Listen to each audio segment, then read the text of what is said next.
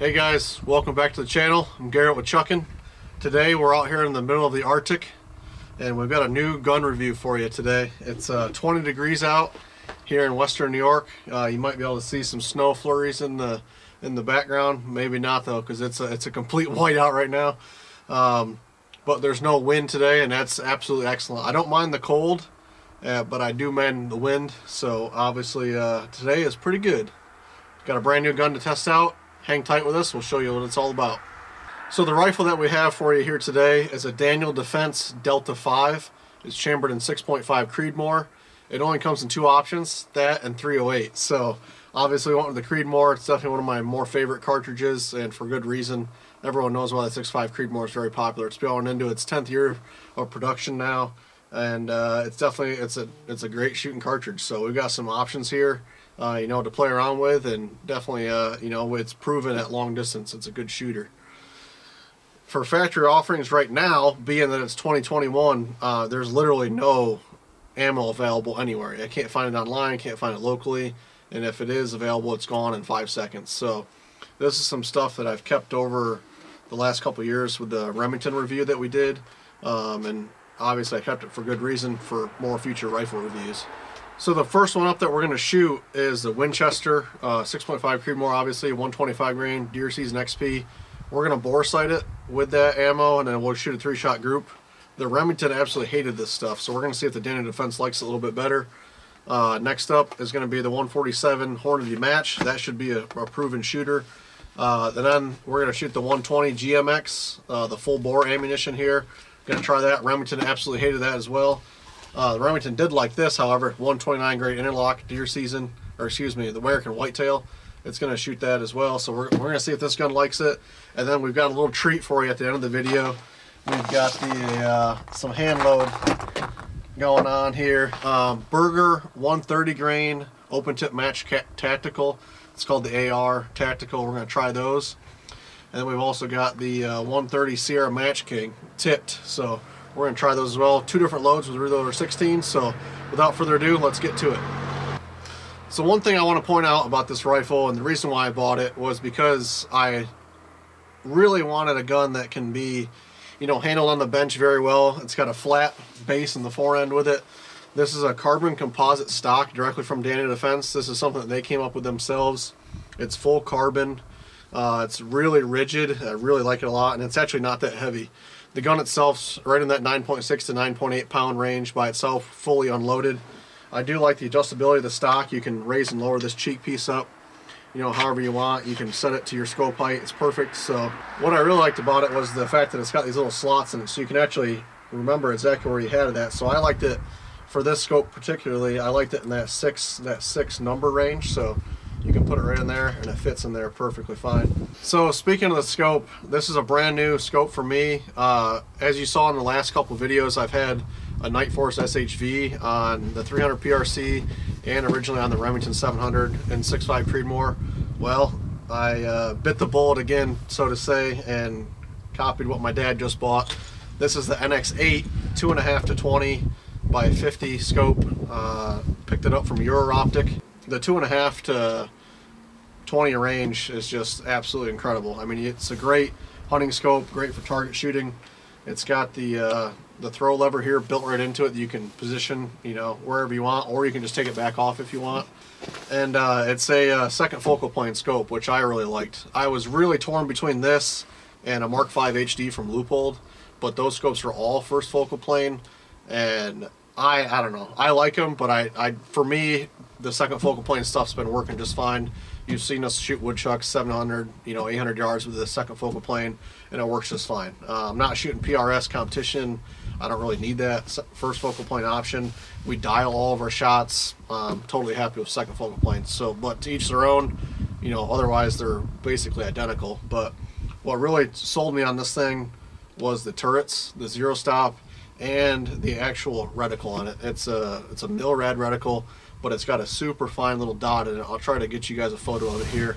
But over the years of shooting groups and load development and stuff like that, we've just become really frustrated with really thick reticles, and this thing being fine, super pinpoint, you leave nothing to chance as far as accuracy goes. So Really happy with that, but hopefully we can prove its accuracy today, you know, whether it's this hand-loaded stuff or factory offerings. So like I said, without further ado, we're going to go ahead and shoot this thing down range, show you guys what it's all about, and go from there. But yeah, super happy with the gun so far. Fit and finish wise, quality wise, it's a full hammer forged barrel, and it hasn't been machined at all. A lot of people are asking what this pattern is on the barrel. It's actually the hammer forging process. It's not machined into it at all. So it's been fully stress relieved. Trigger's fully adjustable. It's actually a Timney Hunter Elite trigger. You can adjust it down, and I've got it set at 1.5 pounds right now. I like my triggers nice and light, and that fits the bill perfectly. Bolt super smooth on it. It doesn't hang up anywhere at all, especially in this last, you know, full battery segment. It's just absolutely buttery smooth. It's a little hangy in the back, but I mean, it's the fit and finish is really nice on it. And trigger, like I said, super nice. If you put it back, I mean, there's literally no creep, no side to side movement whatsoever. And then when you actually do go to, you know, to fire it, it's just it's a nice light crispy shot. Doesn't have an incredibly heavy firing pin, which I like. I feel like it's not, you know, wearing itself out like a lot of these guns are. They're just super incredibly heavy, and you can actually blow through your primer potentially. So this one's just really nice. One thing I do want to mention too, it does come with a 5-round PMag. These are AICS. You can get the metal ones or PMags. I hope Magpul's watching this. I hope they come out with a desert tan one so I can change up the color of this gun a little bit. It's a little too monochromatic for me. Everything's black, and I think I might leave the red on there on the Night Force just to throw a little bit of color in the scene. So, but other than that, like I said, it's got, you know, full M-lock capabilities, fully adjustable cheek piece, you know, length of pull. It's the cat's pajamas when it comes to, you know, being adjustable, and you could definitely take this to a PRS match if you really wanted to. But we're going to take it through the range first and hopefully smash some chucks once the weather warms up. So hang with us. So first up, Winchester Deer Season XP. The rest of the shots, I'm actually going to take the camera down to the actual target, use it as a target cam, and show you guys the groups. But I do want to show you how the gun actually functions. We've got 5 of these Deer Season XPs in here inside the magazine, so I want to show you that actually how it functions, that it functions well from what I've seen so far. And then, like I said, we're going to take it down to the target range, but I at least wanted to show you guys how this thing actually functions. So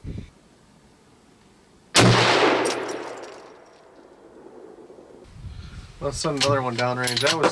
That was pretty close. Winchester here, not a lot of blow by.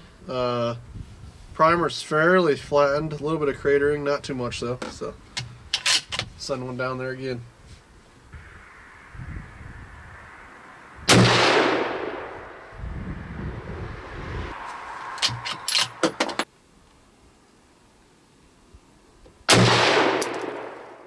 Well, I pulled that one up. I felt the gun slide right as I squeezed the dang trigger. It went even higher, so that one doesn't count.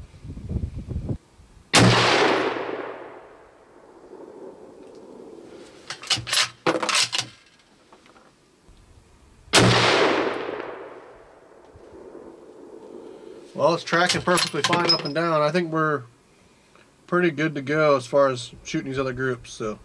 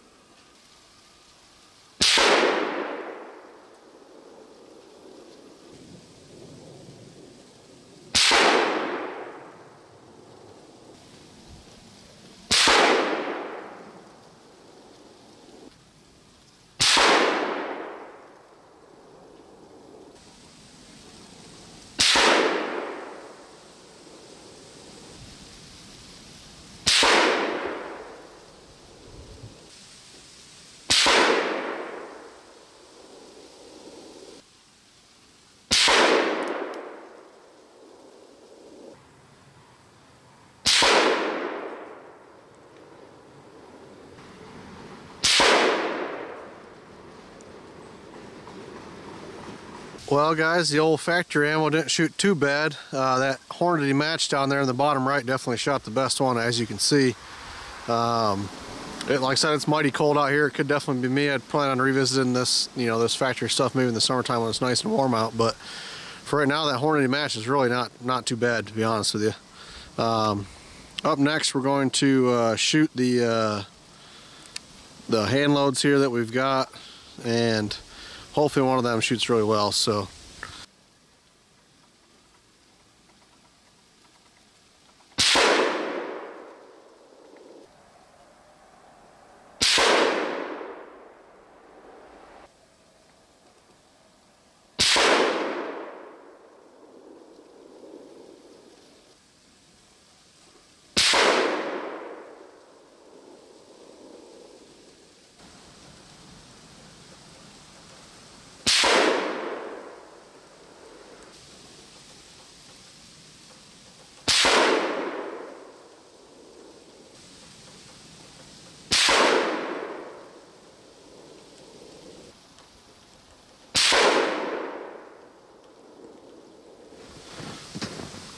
Well, let me zoom in here, guys, and show you these groups. First one right there at the top. That's 42 grains of reloader 16. I discovered that the bullets are actually seated a little too long to fit my mag, so I'm gonna bump them back to probably 40 thousandths versus 20 thousandths. See how they shoot again. But so far, super good. Like I said, top one's 42 grains, doing about 2790 feet per second or so, and then that next one, 44 grains in the bottom there. I pulled that one that's out in the white. I know it because I felt it as soon as I did, so kind of negated that one. But there's 3 shots right there in the black, so that's actually a tighter group than the other one as far as 3 bullets go. But that's pushing 3,000 feet a second, so it's cranking. So on to the burger. We'll see how the burger does next.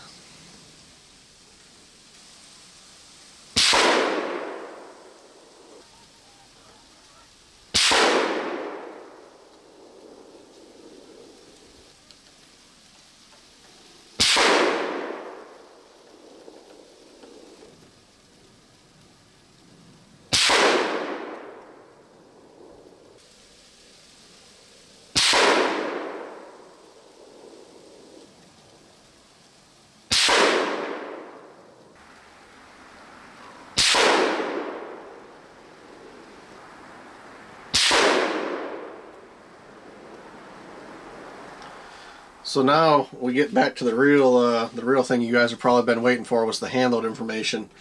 So the 2 bullets that we tested today, 130 grain Sierra tipped Match King, and then the Burger Hybrid OTM Tactical. That's also in a 130 grain. Sorry, you probably can't see that. There we go. The Hybrid 130 OTM Tactical. I was able to find some of them online, ordered them up. Really happy with these things. So those are the 2 bullets that we tested today. First one up, 42 grains of reloader 16. They were seated at 2890, which is about 20 thousandths off from my lands where they hit, and they don't fit in the magazine, unfortunately. I discovered that once I got out on the bench. So I'm actually going to reload these, bump them back another 20 thousandths, and then go out and reshoot them again, see how they do. But our standard deviation on that was 16 feet a second, doing 2820 feet per second total average. Extreme spread was 44. And then we went down to the a 44 grain charge with the same bullet. This is the max charge, and these things are freaking screaming. Group not quite as good, but they've still got basically 3 shots right there within a 1/4 of an inch, and then one off a little bit. Standard deviation 10 feet a second, doing 2969 average. So they're absolutely flying. Extreme spread of 23 feet per second, which is not terrible at all. Probably going to revisit that one as well, bump it back and just try it again. Next one up that we shot was the burger bullet, and this group is absolutely impressive. Let me show you the speeds here. So 42 grains reloader 16 again, still 20 thousandths off the lands. 13 feet per second was our standard deviation. 31 feet per second was our extreme spread. 2853 feet per second was our average speed, and it's a 4-shot group right there. And I'll throw you guys up a picture here so you can actually see it in good detail. But four shots in that tiny little hole right there. There's 3 in that one hole and 1 off. So really impressed with that one. We're going to tweak that to make sure it fits in the magazine, and then definitely shoot that again. And then the best extreme spread that we had out of the set was the 44 grain charge with the Burger 130. Our average speed was 2963 out of that one, so again, screaming pretty fast. But our standard deviation was only 5 feet a second. So to get a group like that and only have, you know, a 5 feet per second extreme spread tells me that I really just need to go revisit that thing. For some reason, it didn't shoot as good as the other one, whether it's pressure or just didn't like it, you know, in that node or whatever. But regardless, we're going to revisit that one because that standard deviation is just absolutely incredible. Reloader 16 is a great powder, but as you can see, that's our best standard deviation out of all these tests that we did today, and it's just absolutely incredible. So I got to think that I can get that better as far as, you know, group size, but maybe tweaking that seating depth, switching up primer or something like that might work out. And by the way, I was using regular CCI small rifle 400 primers for this. I was not using a match grade primer either, so that tells me right there that I maybe have a little bit of improvement to go and it can make it a little bit better. But hopefully you guys enjoyed the video. Sorry if it's a little bit boring, but we got nothing better to do here in the middle of the winter time in western New York. So it's mighty chilly out, but we're still trying to bring content to you guys, and definitely appreciate you guys watching.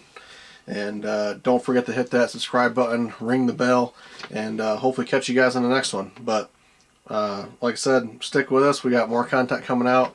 We're picking up new rifles here and there and testing out some old stuff, and hopefully you guys are enjoying the content. So drop a comment down below, let us know your thoughts and comments, and we'll catch you on the next one. Thanks a lot.